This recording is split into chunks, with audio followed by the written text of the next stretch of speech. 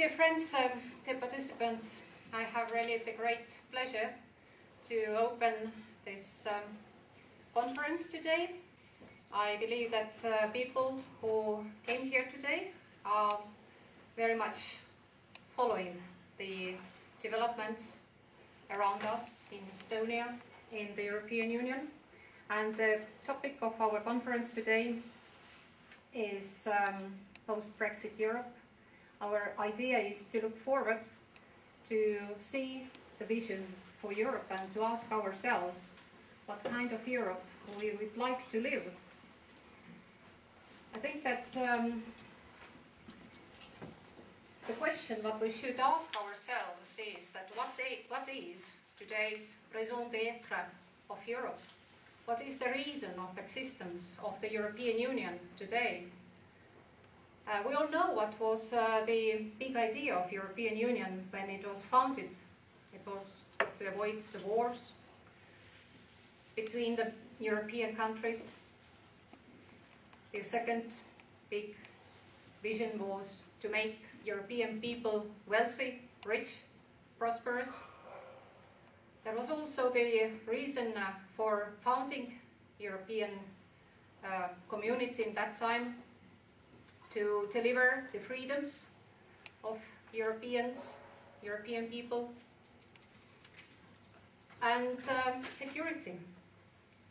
But if we ask today that where Europe is standing today, are these goals still today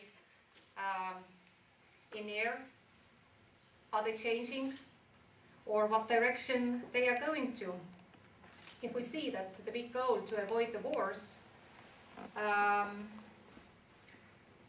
this goal has been and not has been fulfilled. Indeed, between Germany and France there is a friendship now, and this is good for Europe.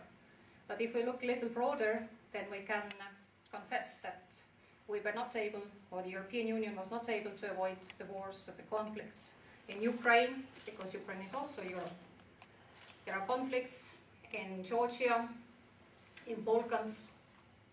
If we're speaking about the prosperity and wealth and the economic growth, again, just a few days ago, the chairman of the European Bank, Mario Draghi, made a statement that it's a growing, fast-growing problem, that the differences between Europeans in their economic wealth is growing. And not only in the countries like us, like new member states coming from relatively poor economic zones, but also the poverty of Europeans in France, in Italy, in Spain is growing also. About freedoms, about security.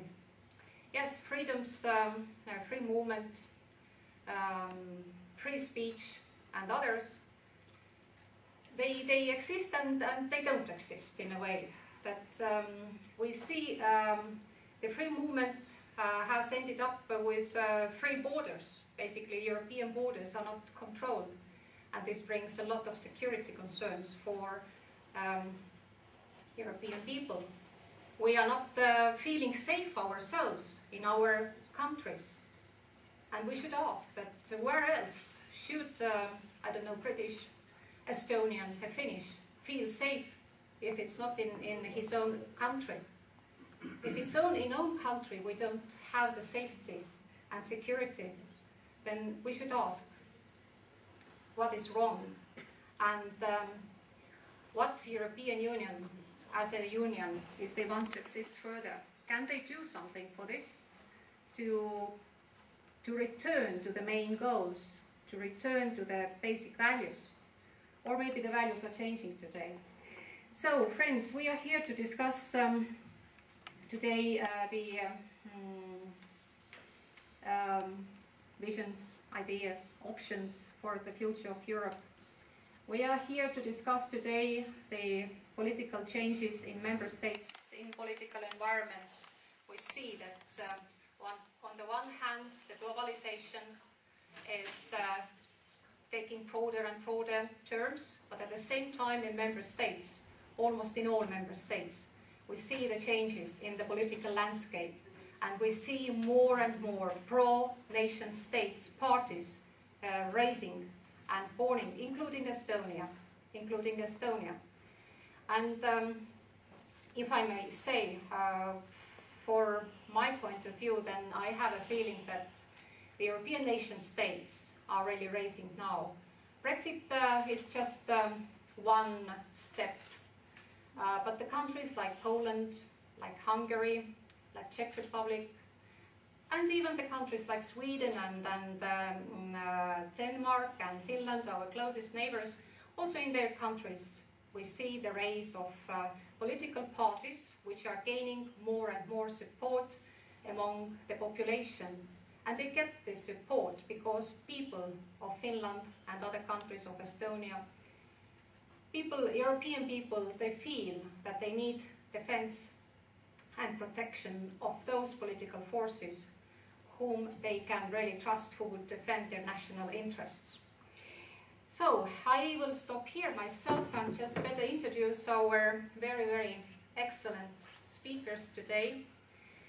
I think it's really the great pleasure to have here with us our first speaker today, Sir Gerald Horvath, who is a former member of British Parliament, a long-time member, first period from 83 to from 83 to 92, and then the period between 97 and 2017 up to the very recent elections. Sir Gerald Horvath has been also the Minister of Defence of UK. He was the Parliamentary Private Secretary of Margaret Thatcher.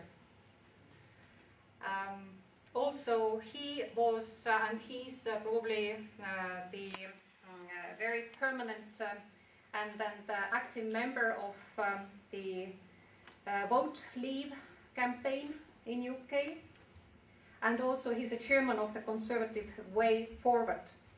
So we have a very, very respected speaker, Sir Gerald